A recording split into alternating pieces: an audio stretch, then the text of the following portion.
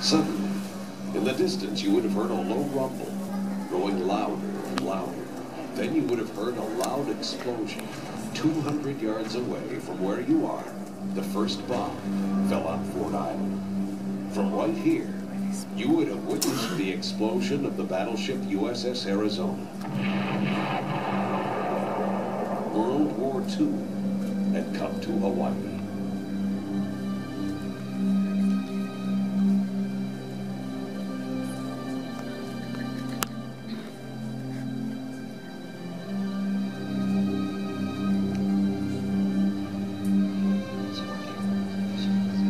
On December 4th, 1941, a Tokyo radio weather report was sent.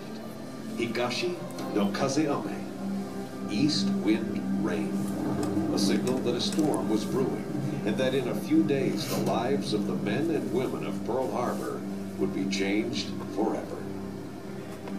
3 days later, on December 7th, 1941, in this very hangar, you would have been surrounded by a storm of flames and destruction.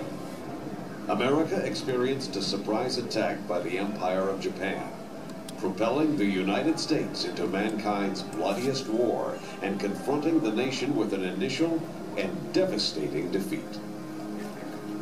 Japanese Navy pilot Senji Abe from the aircraft carrier Akagi participated in the attack, which would become the first of many battles in the Pacific War. 大人のね、巻きた230マイルぐらいのところから他を破壊してね、に向かってきたんですね。僕が考えたのは、報道塔のね、東側に2列になって向こうの視力感はおるでしょ。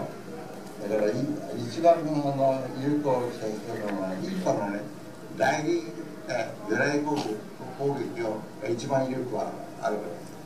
Ford Island was at the center of the attack, within the eye of the storm. As bombs were raining down around him, 18-year-old radio operator Everett Highland was aboard the battleship USS Pennsylvania. General quarters or battle stations was sounded, and the fact that it was Sunday morning, I guess, you thought nothing of it. It's just your battle station sound, you go to your battle station. It was obvious that we were under attack. There was no need for radio communication. The whole harbor was under attack. Although surprised and shocked, brave American soldiers, Marines, and sailors began to fight back. 弾が飛んでくるのを戦場でね、そっちが向かって攻撃するときは何も怖くないですよ。それは警告をするときにね、スコープでこうやって、下から撃ってくる弾が光る、見えますって言うの。でも怖くない、攻撃。Not only the military was surprised by the attackers, even a civilian plane in the skies over Pearl Harbor got into the middle of the action. Martin Vitusik was out flying with his dad. You could see the fires in Pearl Harbor and the ships burning and the confusion, anti-aircraft fire from the ships. The Japanese airplanes were almost all down on the ground in the initial part of the attack. They weren't up where we were only 2,000 feet high, and we were all alone up there. After the attack, there was confusion and fear that the Japanese would return for another strike.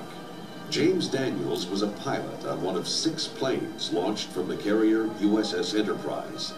They tried to find the Japanese task force, but their enemy was long gone. When Daniels later tried to land in Pearl Harbor, he almost became a victim of the American confusion.